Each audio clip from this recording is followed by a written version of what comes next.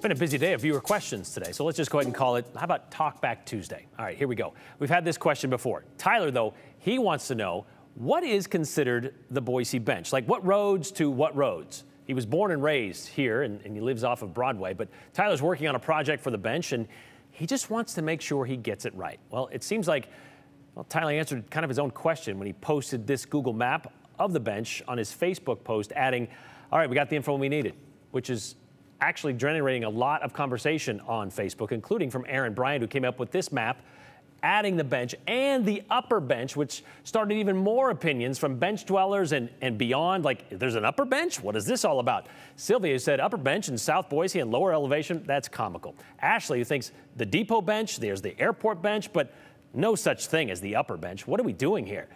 Well, okay, so we're going to set the record straight by going all the way back to the beginning of Boise's bench. Okay, the Boise bench. Where is it? Well, first, let's look at the layout of the valley carved out by the Boise River well before it even had a name. Tens of thousands of years of mountain snow melting and water running downhill unchecked created the levels we know today. There's the lower level, basically the river and all of downtown Boise westward. Then the next level, well, that would be the bench. West from Federal Way, north from the Boise Airport, and east from Cole Road.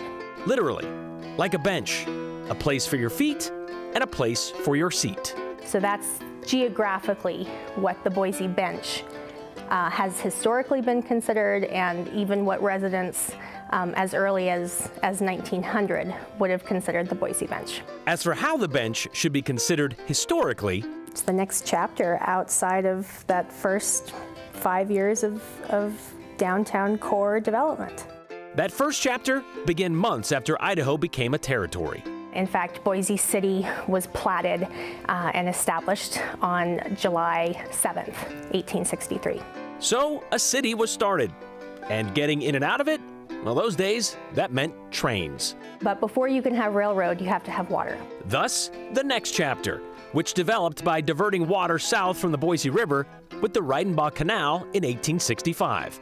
While all that was happening, in 1871, a man named William Morris moved to town. And again, we don't know a lot about William Morris, but we do know that he was involved with a number of organizations, a number of businesses. One of those as a manager of the Northwest Stage Lines. However, his duties, and apparently his disposition, were often disagreeable, as noted by a historian from the 1890s. An antique specimen of human nature, encased in a body which was just a trifle larger than his soul and conscience. He was a mass of prejudices and sinuous vindictiveness. The reason I mention him, although he deserves to be forgotten, is that his character should go on record for what it was. And, in addition, the names of the decent men connected with that corporation should be made more brilliant by comparison with him. Okay, so as a person, he may deserve to be forgotten, but as a property owner, not so much. The man with a mass of prejudices managed to amass a lot of land. And he was kind of the founder of the Boise bench because he took action to acquire more than 17,000 acres of land south of town on the bench through the Desert Land Act, which made more acreage available for a lot less money. Then Morris was also able to get a lot of farmers and businessmen to help finish the Reidenbach Canal. By 1891, there's more than 100 miles of ditch, 153 laterals within this Reidenbach system, and it irrigates 22,000 acres of land on the bench. A flood irrigation system that allowed for the blossoming of orchards, like apples, plums, and peaches.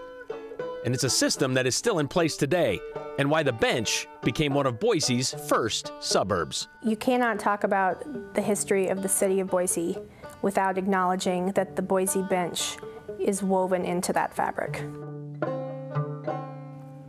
Okay, so now you know where the Boise bench is and how you can find it, and I can anticipate your questions now. Again, how far west does it go? Well, I guess that would go to the city limits. That makes it the Boise bench. Does eagle have a bench? No, that becomes meridian. Does meridian have a bench? No, I believe that becomes cuna. So that's how it all lays out, right? Hopefully we answered your questions.